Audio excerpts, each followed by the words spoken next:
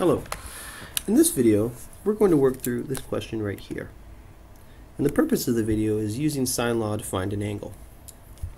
So, first thing I'm going to do with this problem is I'm going to write out sine law. And that is A over sine A is equal to B over sine B, which is equal to C over sine C. Now, one thing that's really useful to develop, or a technique that's useful to develop, is being able to use some logic when setting up your formula. And that is, we always want what we're solving for in the numerator. So in this case, the length is in the numerator. But if I'm going to, sorry, just to pause for a second, the length is in the numerator how we've written it. And, that wouldn't cause a problem if I was to solve for an angle. But each of these are equal. So remember, if I do the same thing to each of them, it doesn't have an effect on the actual value of them. So if I take the reciprocal of each of these, I can rewrite this as sine A over A is equal to sine B over B, which is equal to sine C over C. And in this case, where I'm actually trying to solve for an angle as opposed to a length, this second form is going to make the algebra a little bit more straightforward. So if we take a look at this problem, we're going to go through kind of a little step of seeing what matches up. So I know I want to solve for this question mark, which would be the angle y. So I have to go across and ensure that I have the matching length. I do. So now in order to use the sine law, I have to be sure I have one pair that is an angle with its matching length. So I look here and I know x is 65 degrees and I see that I have the matching length there.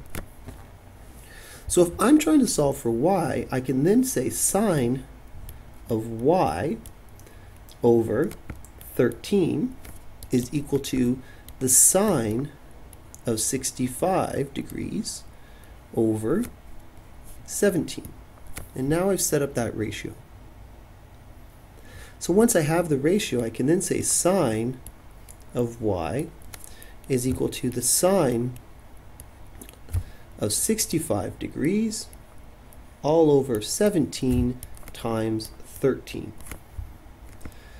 And now I take the sine inverse of both sides, so therefore y is equal to the sine inverse of sine of 65 degrees all over 17 times 13.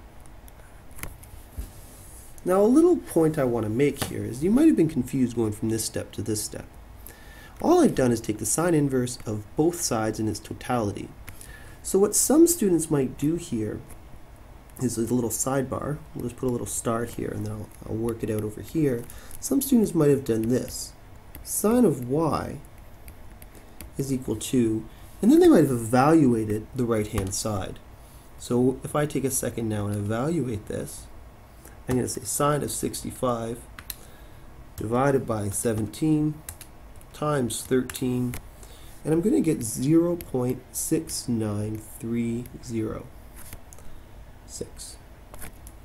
And this is an approximate value now. So we have to be sure we understand that if I was to take the sine inverse of this side, though my answer is probably going to be pretty close, it still is an approximation. And it always is an approximation, but this is, if I use this form here and type this directly into my calculator and take the sine inverse, I get a better approximation. However, this step is very useful because it actually acts as a check in my work. We know that the sine of an angle has to be less than 1. So at this point, by doing this step here, I'm ensuring that the math makes sense so far. Doesn't mean that it's right, but I can be pretty sure that I haven't made a mistake at this point because I've gotten a value less than 1. So now the last step in this problem, and we can go back to here, is to type it in. And if I evaluate this side, what I get is y is approximately equal to 43.9 degrees.